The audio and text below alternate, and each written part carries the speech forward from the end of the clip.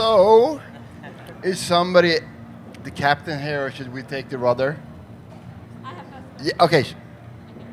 Hi, I'm Amelia from twinmusics.com. I'm going to ask you our signature question. If you could have any band perform one of your songs, which band would it be? Which song would it be? And would it be in your style or their style?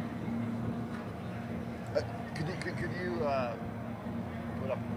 I heard the question, but if you could raise it a bit.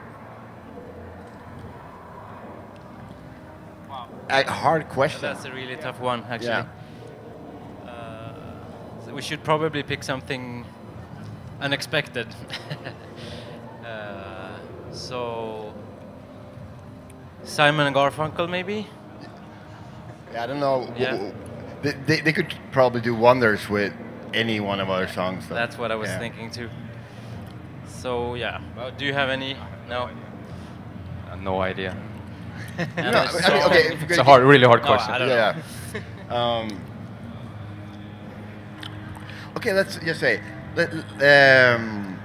Meshuggah doing a Meshuggah version of one of our riffs. That would be really interesting to hear what they would do. Yeah. Yeah. Is that a good enough answer? Is it probably the toughest question I've had ever. Yeah. Okay. Hi, my name is Siam, Metal Mad TV. Sorry. Hi. I have a million questions, of course, but I would love to talk a little more about Years in a Day, this amazing work that you've done. So, do you hear me? Yeah. Thank you. So you guys, after releasing this DVD, so you gave some of, I don't know how to say that in English, you gave some things to Médecins Sans Frontières.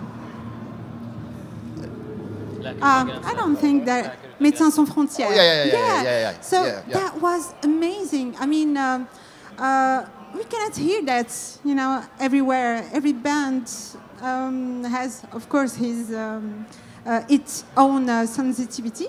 Huh? So how? Wow. I mean, that's amazing, guys. Is it? Work with Médecins Sans Frontières. Yeah, of I mean, course. I just had my birthday a couple of weeks ago, and you know, Facebook has this new thing where we can ask people to donate money, and that's the organization that I chose in that kind of situation too. I mean, any money that you could collect to them is money well spent. I mean, for me, that's an organization that it's secular and a humanist organization that work all around the world, and they do a lot of great work. For example, in Yemen, that was not an issue when we released that DVD, but it is now, and that's definitely one of the most important organizations. Well, they're doing a lot of important work all around the globe, and they deserve all the support that they can get. So any little thing that we can do to help, I mean, yeah. Hi there, guys. Joseph from Loud TV over here. With your recent signing to Metal Blade, what are you guys hoping to see different or change from what you had before?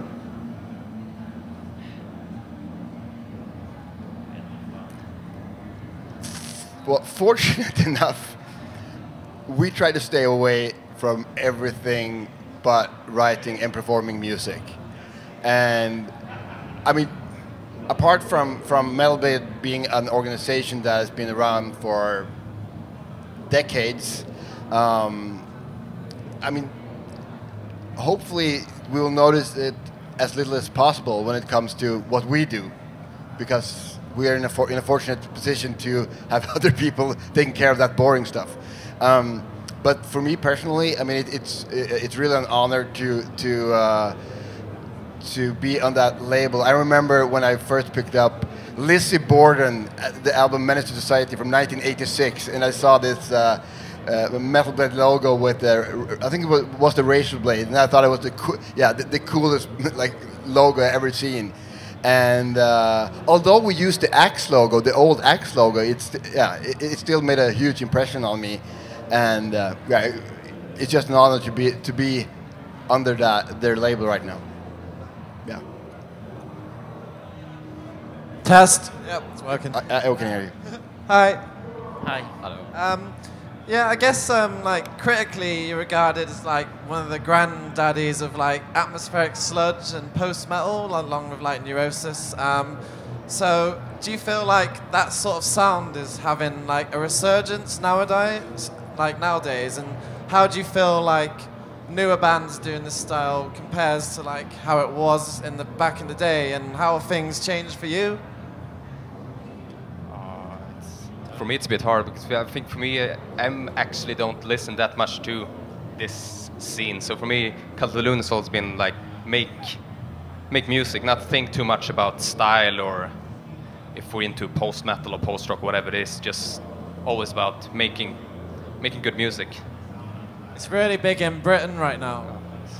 Yeah, I'm not really aware of where the winds are going right now. All I do remember is that there was some kind of an influx of bands in like late, what do you say, late zeros?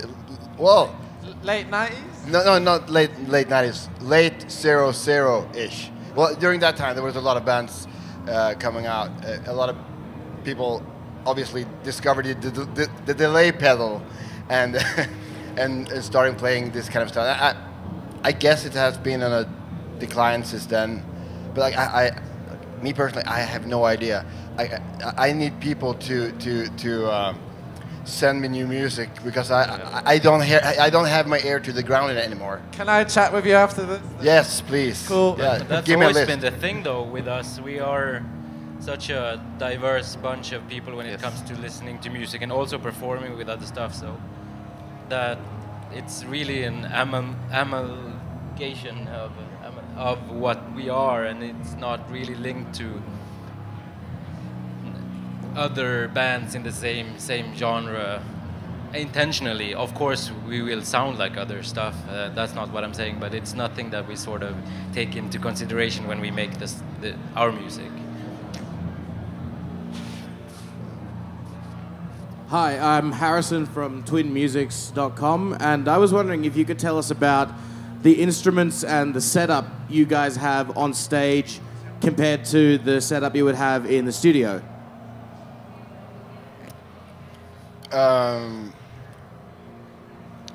I mean that we could go down on details, but I mean How geeky do you want to get? Yeah, exactly. Yeah. How long do you want this press conference to get? I guess we try somehow to, like, of course we add maybe sometimes some extra elements in the studio, but I think it's always been, we don't fan of like using a lot of backtracks and stuff like that, so we always try to make the songs we do in the studio work live too, so not forced to like add extra elements in backtracks and stuff like that, so kind of similar live than to the studio. But I mean, there's a lot of stuff, especially when it comes to the keyboards on the new record, where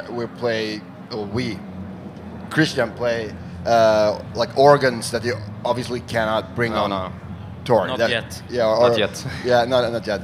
Or like things like Leslie's, which are like pretty much to bring on tour. And but also, like, when we are recording and working in the studio, we try to be pretty free from boundaries when it comes to what. I mean, if I, for example, would be, although we are two drummers, so we have 4 arms, but anyway, we try to maximize whatever we need to so that the song is sounding the way we want it to, and then we have to deal with it when we play it live and try to make a live version of it. But when we're in the studio, we do whatever we want just to make the songs as good as they can be. So yeah. but we could go into details, though. Yes. Yeah, but we can do that after too. but in general, everything is able to reproduce live. Okay, thank you. Siam again. As an artist, at which level do you feel concerned by the environmental cause, climate change? Do you feel concerned, of course, by the climate change? Oh yeah. Sorry. Oh yes. Yeah. Yes. I was actually thinking about it walking up here. I know that the ocean, they had some post. I didn't really understand what happened there, but they had a post on Facebook where their new video that kind of I think the topic is climate change or whatever, and Facebook kind of posted it or labeled it as political. And I was actually thinking of it walking up here, that like political, you have different political opinions, but that's opinions. When it comes to climate change, that's not an opinion. That's fact, and that should not be labeled as political, because that, like, yeah, we have a very small amount of dumbasses that don't believe it, but we also have people that believe that the Earth is flat. So, I mean, it's not a political opinion; it's a fact and something that we need to deal with. Well, we're gonna deal with it either by paying the consequences or taking the consequences or doing something about it. Yeah, but as a band, though, I must say, this is something that we have to deal with. I mean, we fly a lot. I mean, that's something that we do. We just have to. So unless we can find an environmental friendly way for all Hellfest to come to Umeå, it's still better that we come here, I guess. But it's an issue for sure, and something that constantly feel guilty about in a way, you know. Yeah.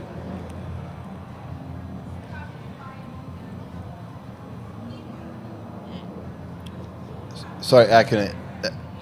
It's too loud. Hi there, I'm James. I write for Astro Noise UK. I was just wondering, you've got long atmospheric sections, obviously, which lends itself to the sort of genre you guys have ended up with. Do you find that lends itself more to playing indoor gigs, or is it better with outdoors, with relay towers and stuff? Which do you prefer as a band, playing sort of indoor, smaller shows, or the big festival to lend itself to your music? Big indoor shows. Oh, fair enough. What, like a tent then? I'm kidding, yeah. I'm kidding. But and also, how much do you sort of have to change your setup to sort of go from indoor to large outdoor festivals? I guess for us on stage, it's not that much to change for us in the band, but I think for our light technician, Alexis, he needs to change a lot, because I guess he prefers when we play, for example, indoors when it's dark, so we can, because the live show, it depends a lot on the light, so. Yeah, I mean, it has its pros and cons. Festivals are fun in many aspects, but you have limited amount of time of setting up the sound, and it's very stressful just getting everything up to speed. And when we do our own shows, we have hours and hours and hours to sound check and do all the lights and all that. So it has, you know, I don't prefer one over the other, it's just different. Yeah. Hello, Antoine from Metallurgy.com. I wanted to know when did you start writing this new album, and how long did it take you to, from first note to the mastering, etc.?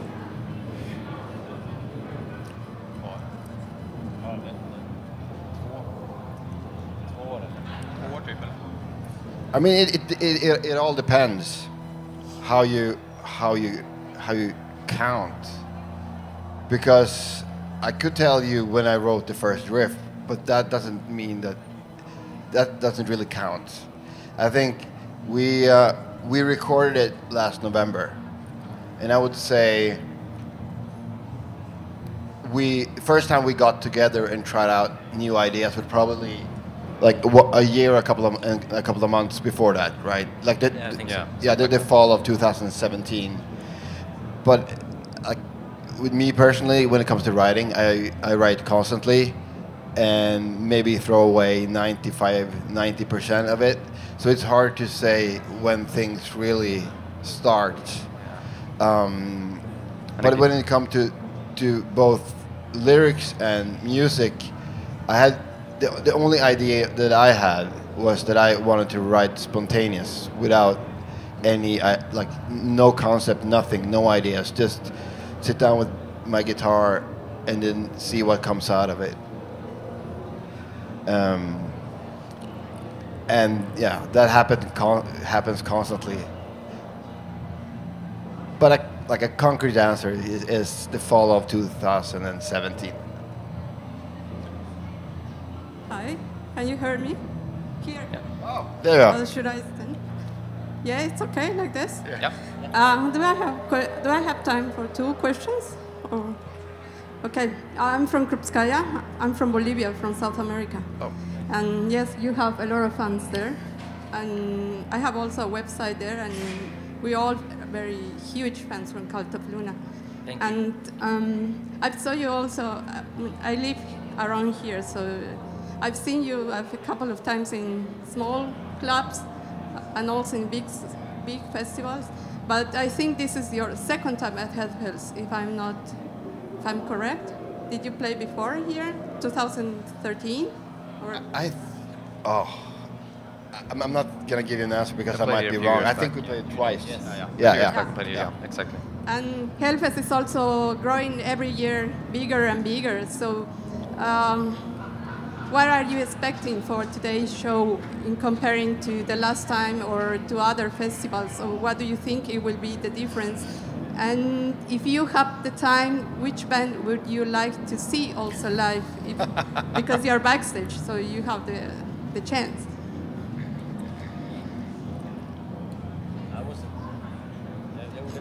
No. Oh yeah, I mean, Hellfest. I mean, there's a lot of big festivals all around Europe, but Hellfest is a bit different. I don't know why, but they are, for some reason they book the best bands. I remember the last time we played, I ran off stage to be able to catch a couple of songs of Morbid Angel playing just the stage next to us. And like Hellfest is more of a concept now. It's as much a concept as a festival. And I rarely get nervous anymore. But for some reason, like Hellfest is a bit more special. And the last time was also like we were quite nervous then because we hadn't practiced much and all that. But and they record everything. It's horrible. that kind of. So I guess, and also I mean we play a couple of new songs now, which also adds some more like nerve to it, which is really great though. Are you expecting to play old songs, or it's a surprise? No. Okay. No, not at all. When it comes to what bands I want to see, yeah, just look at our stage, every band. Yeah, and then the ballet is the best. It's the best stage. I cannot. Yeah. I'm really glad that we play because, or else I had to go here and just watch it from the crowd. Okay. Yeah. Okay. Anyway, I hope you can tour in South America. You can go by ship, maybe. It will take a bit, but it's friendly and not that to the climate change. And my second question is, are you planning to make another new collaboration, like with Julia Christmas? I really, really like the album with her, and I'm also a fan of the mixes with Godseed and so on. So besides your excellent work, I was wondering if you are thinking about doing a new collaboration in the future. Maybe not. I guess that comes down to time for us. I mean, we really enjoyed it, and it was a fun and sort of unexpected process for us in different ways because it really panned out during writing and stuff. We didn't really have any ideas of, and we hadn't been working with her before and stuff. So, but it really was super fun and something we could for sure do again. And now we've been touring together, and it would be a different process. But yeah, as of now, I don't know. We have too much to do. Sorry. Yeah. I have also another question, please, for also about Years in a Day, filmed Paris. How was the experience for you, knowing what happened to Paris? You know, with how did you feel after filming Years in a Day? being in Paris was difficult Oh yeah, for yeah, you? yeah. I mean, with the backdrop of the Bataclan massacre, excuse me. Look, there's no band. Well, there's no person that wasn't affected by that. But playing in a band on, well, in pretty much the same level, you, of course, you think about it, but there's nothing you can do about it. I mean, and hence there's nothing productive of letting it getting into your head. Yeah, so I would lie if I told you that I haven't thought about it. And sometimes you're very on the stage. You could be target to anything. But I mean, yeah, I just actually before that show I went to Bataclan because I wanted to see the place for myself, and it was very moving and all that. But yeah, again. We're going to take one last question, third row. Hi, I'm Julian from Radio Metal. I wanted to ask you guys, what has been your approach in terms of sound for the new album, as your song, The Silent Man, seems to have a closer sound with your early albums like Eternal Kingdom or Somewhere Along the Highway. What was your approach in terms of sound? I think we talked quite early that we wanted to make something that sounded a bit more raw and like organic than the previous album. So, and I think also Magnus, who did the mixing, wanted to like focus on making it sound really heavy and really punchy, especially the drums. Put a lot of effort into that on this album. Or else, I don't know. And I mean, the sound is also so much a product of the place, the environment you're at. And we had the great pleasure of recording this in an amazing studio in Norway. And almost especially when it comes to drums. Like if you don't have a good room, it's going to be hard. Unless you want to spend hours and hours and days of replacing stuff, which we don't. So that was a huge benefit in terms of sound, that we found this great room and they had a great mic park, and it was just a pleasure working there. So. All right, thank you very much. Merci. Tack så mycket. Tack. Thank you.